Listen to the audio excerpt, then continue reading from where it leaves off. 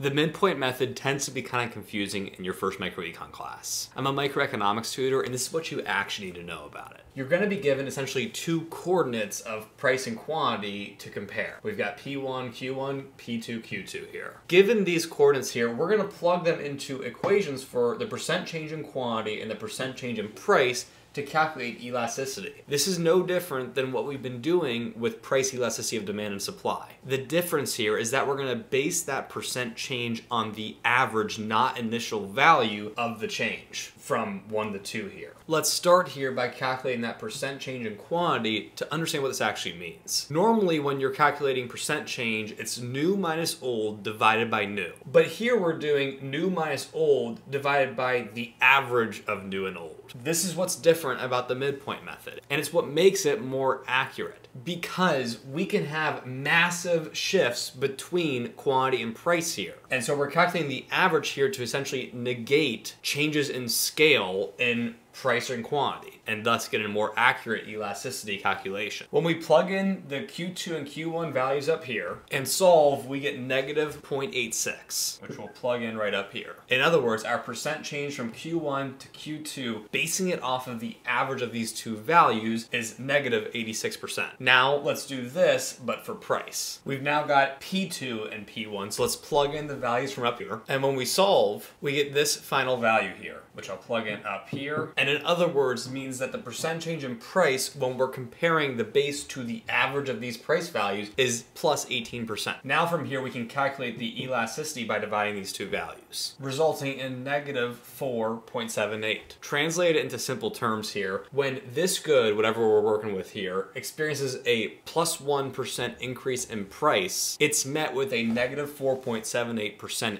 decrease in quantity. All right, that was a lot right there, but that's the midpoint method. And the biggest takeaway, remember, we calculate, look at the denominator right here. We're comparing the new minus old prices or quantities to the average of the new and old price or quantity. It gives us a more accurate read on the true percent change in price or quantity, not as heavily considering scale differences between price and quantity. And you'll know you need to use the midpoint method to solve if the problem's given you a new and old price value and a new and old quantity value. If you're still watching right here and want me to just explain the rest of your microeconomics class to you, go check out my microeconomics cram kit. All 95 of my concept breakdowns, just step-by-step walking you through what you need to know for this class, take about 2 hours to get through. And it's completely free access to you, available whenever you need it. So go check out my site, link in bio.